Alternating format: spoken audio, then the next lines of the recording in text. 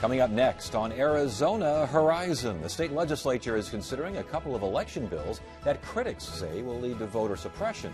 We'll hear both sides of the issue. And a solar panel assembly plant in Goodyear is shutting down. We'll find out why and get more on the state of the solar industry in Arizona. Those stories next on Arizona Horizon. Arizona Horizon is made possible by contributions from the Friends of Eight, members of your Arizona PBS station. Thank you.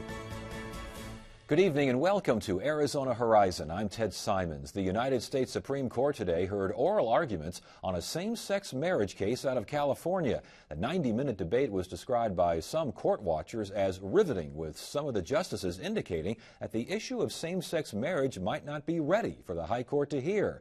4 members of the court indicated that they may vote to dismiss the case, saying supporters of California's Proposition 8 may not have had standing to appeal a lower court decision. Justice Anthony Kennedy, who holds the key vote in many close decisions, said, quote, "I just wonder if this case was properly granted." Two bills potentially changing election laws in Arizona are getting a lot of attention. One bill would permit county recorders to notify those on the permanent early voting list that they will be dropped from the list if they fail to vote in the past 2 federal elections. Another bill would prohibit a worker or volunteer for a political group to return another person's ballot to a polling place. Here now to talk about the measures are Pima County Recorder F. Ann Rodriguez and State Senator Steve Gallardo, who opposes the 2 bills. Good to have you both here. Thanks for joining us. Thank you for inviting us. Let's talk about the voter registration designate. Only a voter designate can turn in another person's ballot. Why would that be necessary? Well, first of all, thank you for inviting me down here. I'm the Pima County Recorder from Pima County. But there are 2 different bills. The bill that about somebody picking up a ballot is Secretary of State Ken Bennett's bill. Okay, so he's the author and he got a representative to sponsor the bill. The recorders happen to support it. What we believe is that no one, and it's always been my policy, no one should be ever giving their ballot to a stranger no matter what, before even this bill was implemented. And I still feel very strongly that way. That I always ask the question in reverse. If somebody came to your front door and it was a total stranger, would you give them their voted ballot? And I would not do that, and most people would not do that one. We just don't think it's a good public policy for people to going out there, no matter which political party they belong to, which special interest groups they are, or anybody else should be going out there and potentially not turning in a voter's ballot. And our job as the recorders of the state of Arizona is to preserve the integrity of the voting process. Why not limit who can turn in another person's ballot? Who are we to tell a voter what they can do with their ballot? When I receive my ballot, I'm able to vote whoever I want to vote for. And at the end of the day, I should have the right to give my ballot to whoever I want to. If I want to give my ballot to an organization, if I want to give it to a family member, someone from my church, that's fine. It is my ballot. I should have the right to do whatever I want with our ballot. Why should politicians tell a voter what they can do with their ballot? It's their ballot. They should be able to do what they want with their ballot. I think that is probably the most fundamental right we have as voters, is to be able to vote and to be able to vote for who we want, and should be able to give our ballot to whoever we want. If we trust a friend, if we trust an organization, we should have that right. How do you respond to that in the sense that it may not be the wisest thing to do, it may not be the wisest thing for you to do, but to take away that particular right would be wrong? What the recorders of the state of Arizona, remember the recorders of the state of Arizona are collectively nonpartisan, as far as we represent a diverse group. There are 8 of us that are Democrat, 7 of us are Republican, so we came together and decided on some key legislation. Again, this is Secretary of State Ken Bennett, and he is going to be providing some modifications to the bill as to far as if you happen to know the person, then you can go ahead and give your ballot to that one.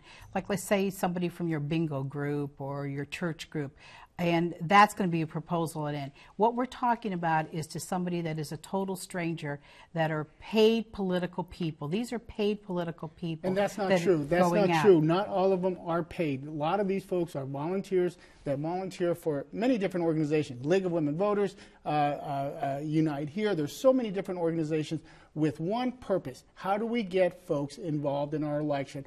Many of them are volunteers. They're not paid. Granted, Perhaps some are paid, but the vast majority are not paid. They are volunteers, and they're going out in our community. They're knocking on doors. They're encouraging people, don't forget to vote, reminding them it's election time, and asking them, would you like us to help you deliver their ballots? Many of them don't trust the post office. Many of them perhaps just feel comfortable with giving their ballot, and they should have that right, and I think that's an important right. Paid or otherwise, there are some who say that this move, this one particular move, would help end voter fraud. How do you respond to that? Voter fraud has nothing to do with this. It has nothing to do with voter fraud. The fact is the question we should be asking ourselves is, what are we doing to educate voters? What are we doing to make sure that the voters understand that perhaps giving it to someone else is not the wisest thing?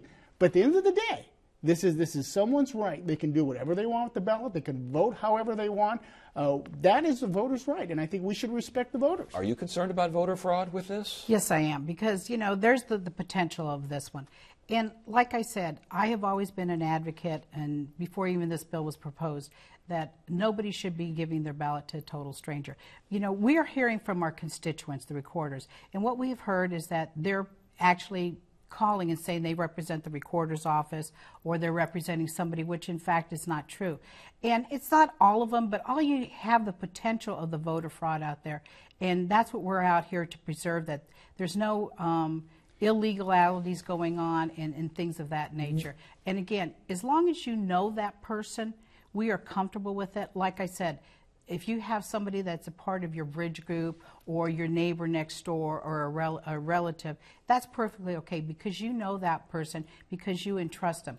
We're talking about strangers coming to people's door and asking them for their ballot. That's what we're talking about. Voter fraud, again, it's a red herring where we're trying to offer an actual distraction to what is at stake here. The fact is we have organizations, we have volunteers, people who are volunteering their time in 100 degrees weather just to make sure that people have the right to vote. Only in Arizona would we make it a felony for someone to help another person to vote. It's unfortunate that this type of bill has moved forward. Now, I do commend Secretary of State Bennett for coming and trying to negotiate and working on some consensus. We are working with him.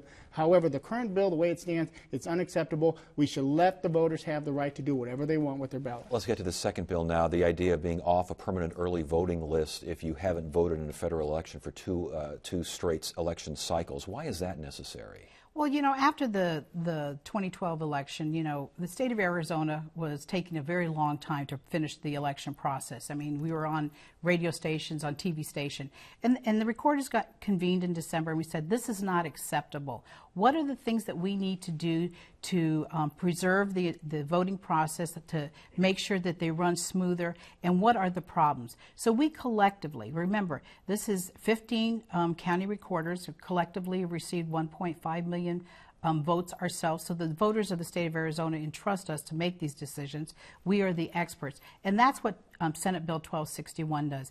And it's just not, when we say 2 federal election cycles, that's really, these voters would miss 4 elections because you have to include the primary elections. These people are not voting they don't vote that method. And that's what we are asking the state legislature to give us permission to send these voters a notification. We're just not removing them, but send them a notification so that they have to reconfirm that they actually want to be on it. It doesn't change their voting status. They're still a registered voter in the state of Arizona. It's just getting them off the list because they actually don't want to be on the list. Well, why not drop someone, or at least notify that you're going to drop someone from a permanent early voting list if they're not a permanent early voter? This is the one bill that really just gets to me, because here's a bill that we definitely have some issues with. And I understand the concerns that the county recorders have. We have an opportunity to come to consensus on this particular bill, as we do with any other bill. We get the stakeholders together, we start talking about it and come up with some type of consensus. We have offered that with the county recorders, all 15. Let's come down. Let's bring the constituency groups together. Let's bring the people with disabilities. Let's bring the Native American, African American, Hispanic groups. Let's bring in all the advocacy groups. Let's have a stakeholders meeting to have some type of a compromise. They rejected that idea. They say they're not interested in compromising. They're pushing this bill forward. However, I do think this is a good bill that can be fixed. It's only if the county recorders and the Association of Counties decide to come to the table and negotiate. Biggest frustration on that bill is they're not wanting to come to some type of compromise. What would they negotiate? What's your compromise? Well, Perfectly is the postcard. Right now, under this particular bill, anyone who doesn't vote will receive a postcard, and if you don't sign it, date it, and return it back, you'll be removed from the permanent early ballot list. What we're saying is let's have an opt-out. Our current system right now, as a voter, you have to sign a form to get on, and in order to get off, you have to sign a form to get off.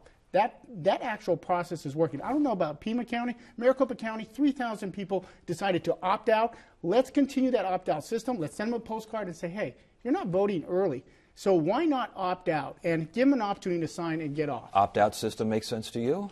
Well, right now, we don't think, the recorders don't think that that system would work, because these voters, we have sent them a ballot.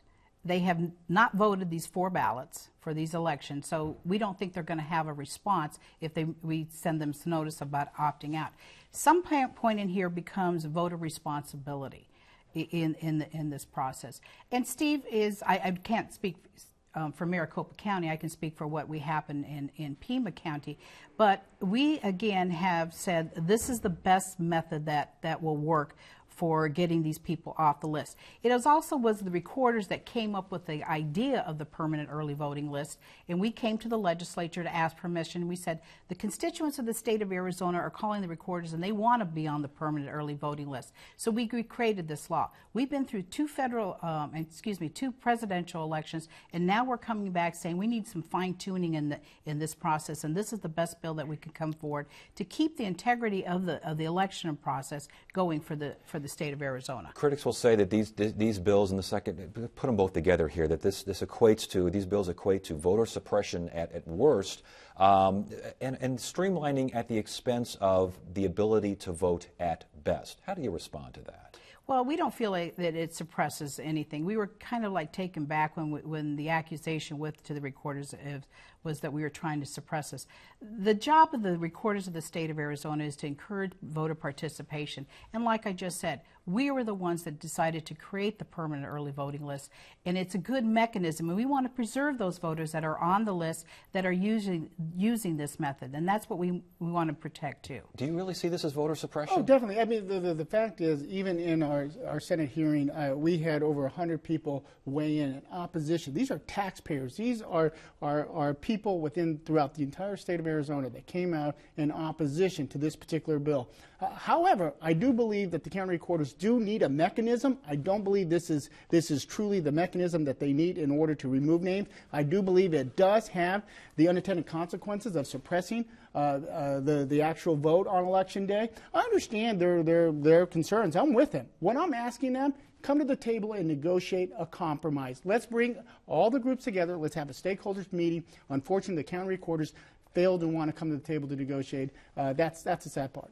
Well, please. I also have to say that during the Senate hearings, we did do a compromise, and we did an amendment, Steve, because we agreed we were originally going to go after just the voters that were on the 2012 elections.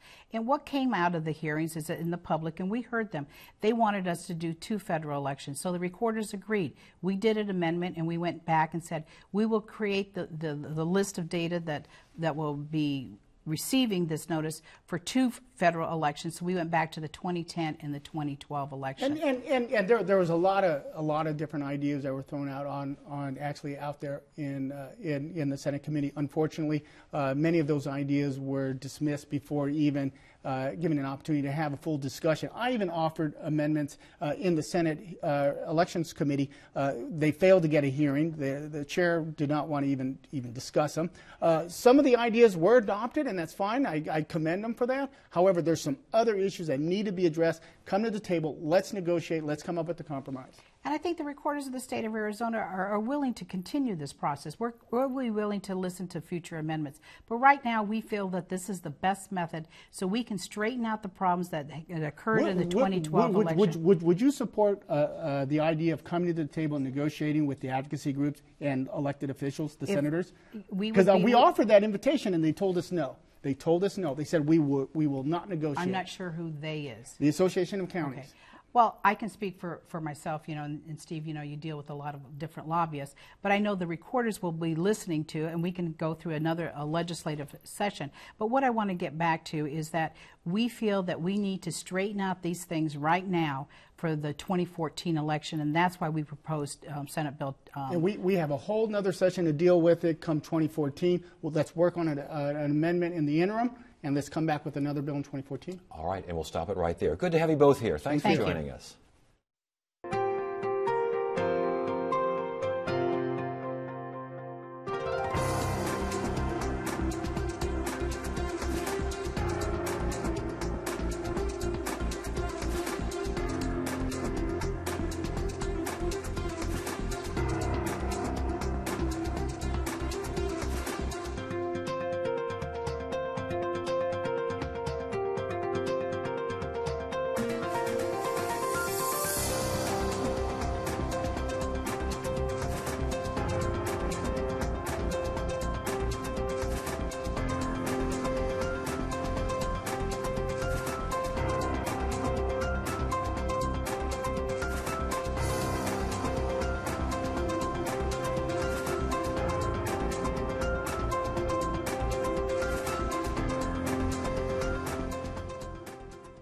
Expand your horizon with the Arizona Horizon website.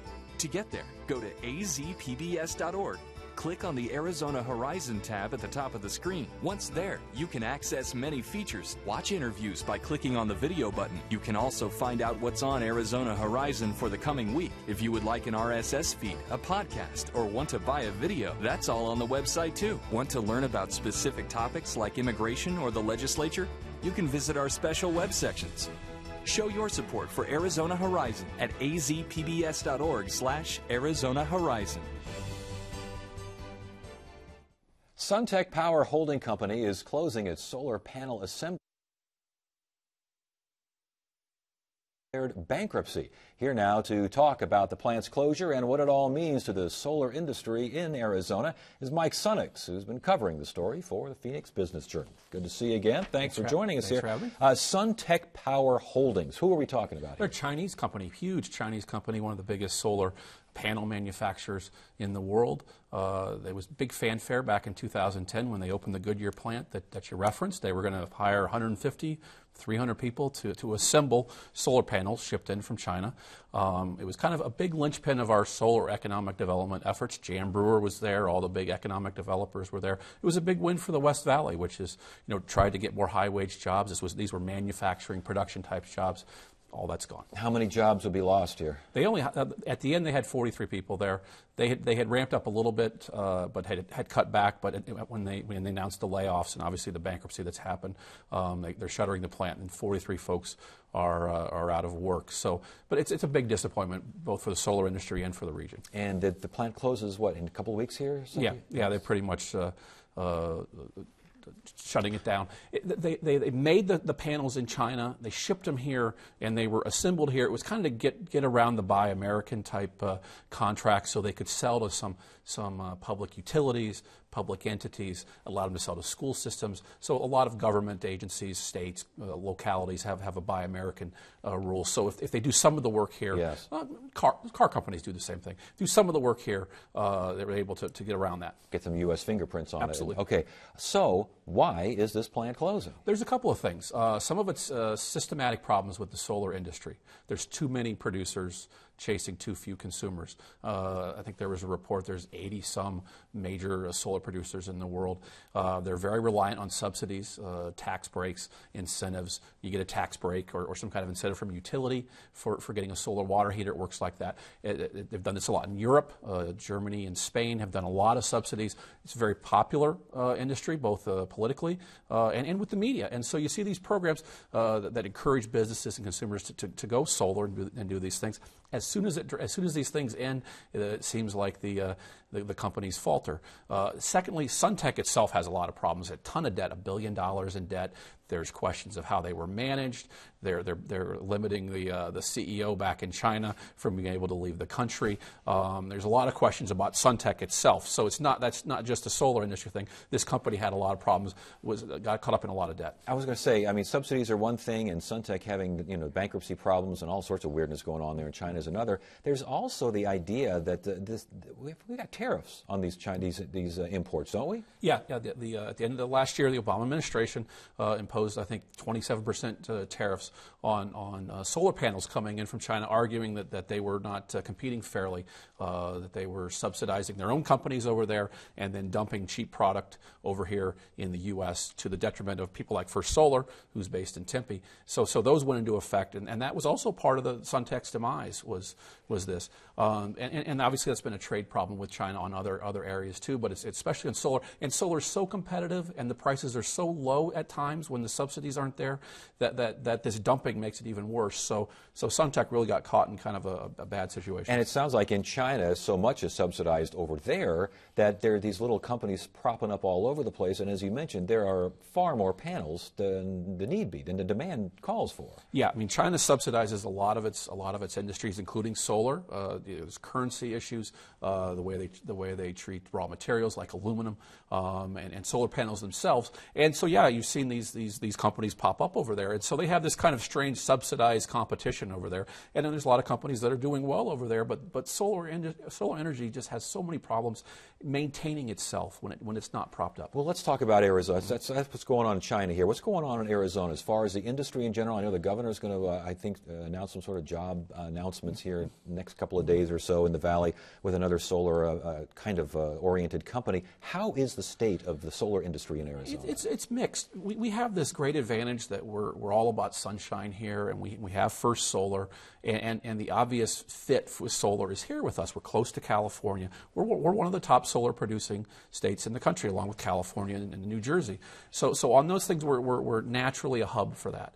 And there's a lot of projects that have come and gone, and some have been successful and some haven't. You've seen school systems go out there and put a lot of solar panels in. The universities have done that. So there's a lot of that, and you've had the utilities kind of promote things with consumers and small businesses. Just long term, it seems to have a problem just catching hold. It doesn't employ a ton of people, about 10,000. That's nothing to sneeze at. Those are good jobs, but it's not a huge sector, say like construction or tourism. So there's some success stories, but then there's a lot of challenges because these companies just can't seem to make it work competitively without some kind of tax breaks and subsidies and being propped up. So what are you seeing in the future here? Are we seeing more success stories, or are we going to see more Suntechs? I think it's going to be like any other industry. You're going to see things get weeded down to a few major players, major companies that produce these things. I think if you continue to see kind of smart public policy, smart tax breaks, smart subsidies for consumers and businesses, people will slowly try to adopt solar, like you've seen in some cases. So I don't think it's all doom and gloom. The Suntech thing is a disappointment for everybody involved here in the region, because that was a linchpin and it was a good promotion thing for folks. We have First Solar, we have Suntech. Those are big names in the industry that always helps you attract more folks. So that's a disappointment. But long term, I don't think it's as gloomy as people think. But it's got to weed itself out, and they've got to somehow get the costs to work in a competitive marketplace versus more traditional forms of energy. Is there any indication of anyone assuming the plant operations out there? I haven't heard anything about that. They really didn't get a lot of tax breaks. You know, you look at these things where the Commerce Authority and GPEC and the city and the state are involved. You expect some kind of boondoggle like Solarenda. It wasn't really like that. They were in line to get some job training help, just like any other company that would come here, but they didn't really meet the benchmarks of that. So I hope it doesn't discourage other efforts to get solar here, because it's an industry that can pay pretty well, and it's obviously an energy source for the future. And that brings up my final question here. Is the concern that people will see the solar industry as some sort of panacea, as everyone will be working in solar in the next 5 to 10 years, or are folks starting to take a more realistic viewpoint of solar as just one of many sectors in Arizona, and it's not a be-all and end-all? I think you're right. I think there was a point there when construction was down, and people said, well, what are we going to do with all these construction workers? Let's have them install solar panels and build these solar farms. Well, the solar farms, some of them got built, and once they're built, there's only a few guys there that you really need to run them. Solar panels being installed, you see some work for that, But a lot of consumers can't afford that. When you're buying a hot water heater and you're weighing your pennies, you usually go with cost, and it's still cheaper in most cases, unless you have some kind of big subsidy from utility to build that. But on the other hand, solar's still a promising sector for us just because of our climate, our proximity to California, and we still have a lot of companies here that do that. But it depends on what path they take in terms of how to prop it up and how long that is. And it's an active industry, and again, with every Suntech that leaves, you never know who's going to be coming in here. We could get an announcement this week of someone else moving in. Well, the problem is Suntech sets a bad, for investors, yes. especially here, yes. they're used to investing in real estate and land, and you pitch a solar company to investors, either whether here or Silicon Valley. Things like Suntech kind of diminish their ability to invest in something like that. All right, Mike, good information. Good to have you here. Thanks for joining us. And Wednesday on Arizona Horizon, we will bring you the latest news from the state capitol in our weekly update with the Arizona Capitol Times, and we'll look at the 2 same-sex marriage cases that are before the U.S. Supreme Court this week. That's at 5:30 and 10 on the next Arizona Horizon. That is it for now. I'm Ted Simons. Thank you so much for joining us. You have a great evening.